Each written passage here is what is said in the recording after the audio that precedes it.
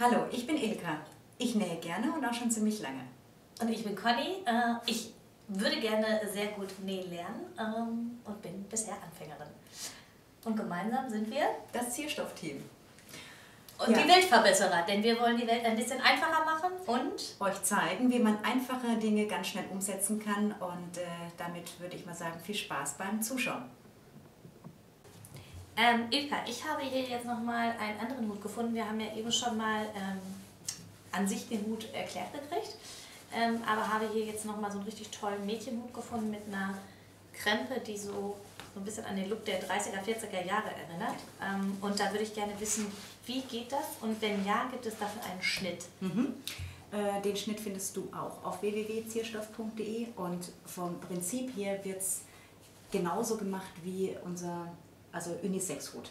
Du hast hier 6 Schnittteile für den für den Außenhut, für den Innenhut, du hast die Krempe und ja, das Video kannst du dir auch gerne nochmal angucken. Also wir haben hier den Außenhut, dann haben wir den Innenhut, da habe ich schon mal ich habe das jetzt mal hier noch offen gelassen. Beim Innenhut musst du eine Wendeöffnung von 7 cm lassen. Also entweder jetzt hier oder bei der nächsten Naht. Dass es am Ende umstülpen kann. Verstürzen können, genau. Das machen wir jetzt mal als erstes und nähen das mal fertig. Und als zweiten Schritt können wir gleich diese Hutkrempe hier rechts auf rechts an unseren Innen- bzw. Außenhut nähen.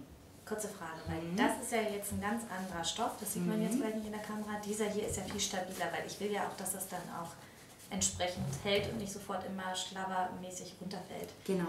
Wie mache ich denn das, wenn ich so... Also entweder nehme ich so einen dicken Stoff einen festeren Stoff oder du bügelst hier ein bisschen ein Vlies drauf. Also das ist je nach Stoff okay, dass das auf jeden Fall hält, das ist, glaube ich, wichtig zu wissen. Genau.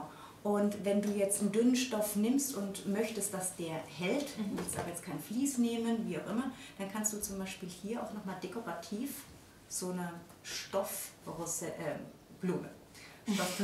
hier drauf nähen, mit so einem Knopf zu befestigen. Also da kann man allerlei das haben wir auch schon gezeigt. Ja, ja.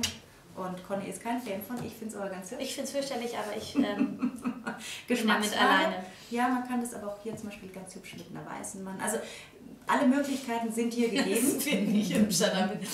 Okay, also Schritt 1, wir machen erst das hier fertig. Jetzt nähen wir dann gleich mal die Krempen hier dran. Wie machen wir das? So, diese... Rechts ab rechts. Genau, die Krempe, das ist der Schnitt. Die habe ich jetzt einmal schon zusammengenäht. Das größere Teil muss dahin, wo ich später nach vorne komme. Genau, hier kommt logischerweise mein Hutteil rein und dann kann ich an einer Naht anfangen und gehe sozusagen, stecke das jetzt einmal drumherum und dann nähe ich das einmal komplett durch. Und das mache ich hier und hier. Und wie schon gesagt, hier darf ich nur die Wendeöffnung nicht vergessen und dann sehen wir uns gleich wieder. Cool, klasse, danke. Ja, jetzt haben wir zwei Hüte, einen Außenhut, einen Innenhut. Und meine Tochter wird gerade gewickelt, wie man hört. Hat keine Lust. Was muss ich denn jetzt als nächstes machen? Die stecken wir jetzt rechts auf rechts aufeinander, gucken, dass die Naht auf Naht trifft und nähen das mal zu. Und ich würde sagen, ich nähe das mal und du gehst mal kurz deine Tochter ein bisschen trösten. Ja. So, bis gleich. So Conny, ich hoffe, deine Tochter ist jetzt wieder glücklich. Ich habe die Zeit mal die Mütze schon fertig genäht. Ich habe sie gewendet.